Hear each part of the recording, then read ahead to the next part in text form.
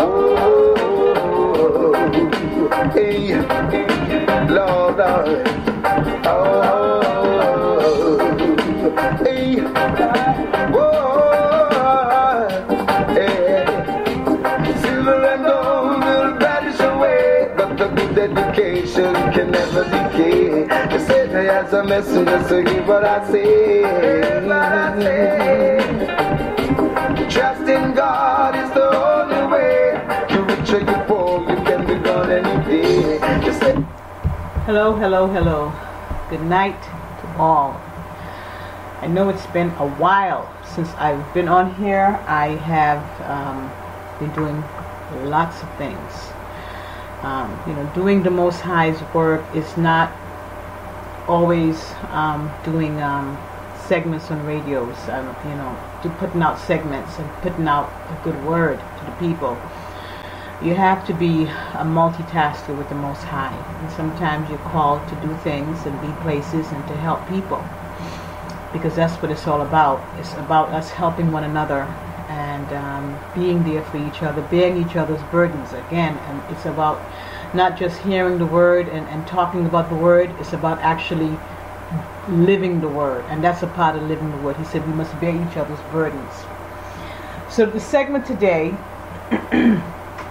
it's going to be about education, the educational system. And I was provoked to do it a few days ago. It's this atrocity right now with what's going on with the educational system and the educational agenda, you want to say. And I had to do it because I hear that mothers and parents are being jailed and being arrested for homeschooling their children. And that's why I played that song, Luciano. Luciano's song is called Silver and Gold. And that particular part in that song says, a good education will never decay.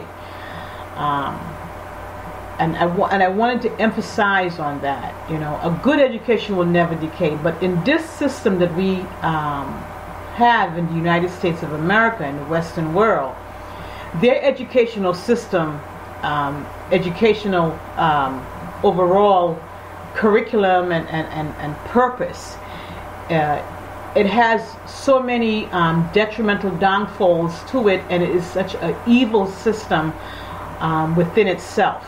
So what I want to talk about today, as I already mentioned, is the educational system that's in the Western world.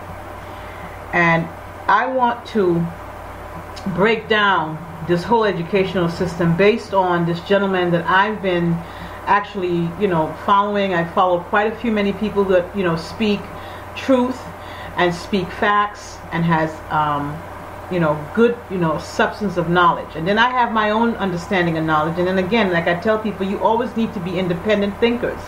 Think for yourself. Follow up for yourself. Don't just go on what anyone say, and what someone is saying.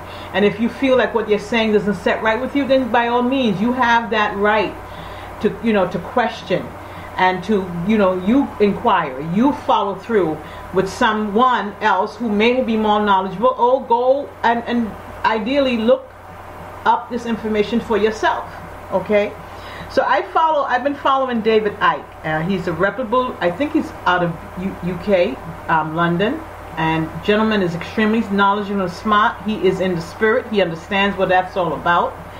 And again, the spirit comes, I think I mentioned that before, the spirit comes to everybody and to who's willing to seek and know the truth from Yah, Most High, Yahweh, in Yeshua. And we give all praise to Yah Yeshua. And before I start my segment, as you guys know, I always start my segment with scriptures. And, this scripture is to the educational system. And, you all have been doing a very wrong thing right now. A very evil thing, which you've been doing from a very long time. And the thing is now is, it's being exposed for what it really is. Okay, so here's the scripture to you, educational system, and all of the agents that are connected to the educational system, from the White House all the way down.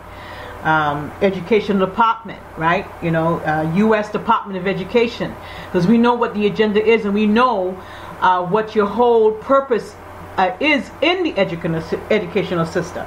So again, let's say this is Isaiah 5, because the whole world is really under this the prophet Isaiah 5. When I speak the scripture, it's Isaiah 5 verse 19, and here's a scripture for today that speaks. Let him make haste, let him speed his work, that we may see it. Let the purpose of the Holy One of Israel draw near, and let it come, that we may know it. Woe to those who call evil good and good evil, who put darkness for light and light for darkness, who put bitter for sweet and sweet for bitter. And woe to those who are wise in their own eyes, and shrewd in their own sight. And woe to those who are heroes at drinking wine, and valiant men in mixing strong drink, who acquit the guilty for a bribe, and deprive the innocent of his right. And that is clearly where we are in this, where we are at right now in today's world, in the educational system, in the judicial system. That is what's happening. Everyone is being locked up for doing what's right, or speaking about righteousness, speaking about Yeshua, or you call him Jesus. The Catholic Rome, there are the underhanding components, evildoers that behind, who orchestrates this whole thing. Everything is orchestrated through them and the Zionists and the crypto Jews over there in Israel. So let's talk about education and how David Icke breaks this down. And I give this man much props for his analogy and his intellect and his ability to just say things as it is. I have nothing but respect for this man. Now this is based on David Icke. He says the brain has two hemispheres. The education system is a system that takes young people from children 4 years old to 17 years old. The education system is really a system about indoctrination. And with this system, we are using a fraction of our brain. The system do not allow us to use our left side of our brain, and they do that by indoctrinating us into schools such as elementary, middle, and high school, and into college. And how this work is they feed you all of this information, and at the time of being tested or having an exam, you will need to regurgitate all of that information back. Okay? He goes on to say, if you respond using your right side of your brain and you give the answer in a different way other than the way you study it or the way they want you to answer it, you are considered a troublemaker. You have to reply with the same answer that they give you to be considered successful and be accepted. This is the whole blueprint to how they have brainwashed and controlled the masses of people, and getting them to think in the same way and to agree with any given agenda that can be unethical and unmoral. Now you can't say it any more clearer than that. I mean, that's exactly what the educational system has been doing and is doing at present. That's why they want to lock you up for homeschooling your children, because they can't control what's being taught or what's being learned. They don't have the position to brainwash you adequately when you are homeschooled. Woe unto them, educational system. Woe unto you for wanting to force and lock up parents who want to teach their children the right way. Do you actually think that you are going to get away with that? Do you actually think that you're going to get away from judgment of the Most High Yah? Okay? You are committing suicide. Now, this is another gentleman that I watch, that I've been following on YouTube. It's a religious gentleman. I don't want to say his name wrong. His name is Bertrand Comparet, and you know what? This gentleman speaks truth. And at the time when he's talking, because he was born, I think, 1901 to passed away in 1983. The man has lived a very long life. And at that time, the knowledge that was not supposed to be presented. So the way he speaks in a way that he thinks he's speaking about a different race of people. But now that we know the truth, because the Father said in the last days, knowledge will go to and fro, and here we are in the last days. And I want to, this is a message to everyone who compromising good for evil and evil and calling evil good now. He said, and this is out of, he said, to compromise with evil is literally suicide. For when we abandon right and justice, we lose Yah's protection. So the educational system and everybody that is in that system that is compromising good for evil, you are literally committing suicide. Okay? Now let's talk about the whole agenda with truth, right? And this goes out, you know, again, I want to emphasize, when we're talking about truth and part of the educational system is their duty is to speak and talk and teach truth. You're not just educating a society or educating a people. You're educating them for them to learn, understand, and you also need to educate them with truth. And clearly you know you're not doing that. Your purpose of educating people is simply to brainwash them and control them so they can do what you want them to do, and for them to be compliant in all way. And everybody thinks the same. I mean, you know, you're in this a mass of people who all thinks with their left side of their brain, and everyone has the same outlook and perspective. By a few of them, you know, there's a majority of them that may, you know, be able to I think with all sides of my brain, left, right, peripheral, frontal. You know what I'm saying? We have many sides to our brain, and I think we need to utilize every ounce of it, every part of it. And it is a phenomenal organ that we have in our body that can do wonders. So let's talk about truth, which is something the educational system do not want to teach. Okay? And I want to give, this is a warning to you, and especially, and you're not even, you know, this even goes, especially Texas. In Texas, you know, the word is that if they haven't already done this nonsense, they want to eliminate slavery out of the textbook.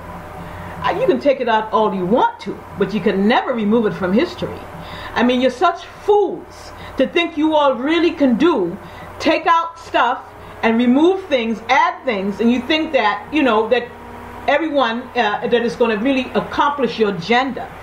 But at the time, things has to be the way it is, you know, because this is according to Yah's plan. His word will be fulfilled.